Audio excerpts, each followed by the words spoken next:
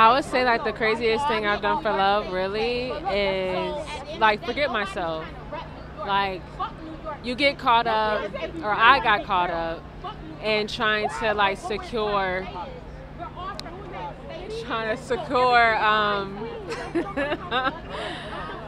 a dream, trying to make it good, trying to turn it positive, at least I say it was to me, and just not really accepting reality and forget about myself in the process. And it's fine, you realize it, and then you go from there and you build yourself back up, and that's where we are. Because love is always good.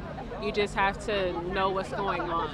So take the good, notice the negative, and make a balanced decision. I forgot myself in that, and you don't get it back, but you learn.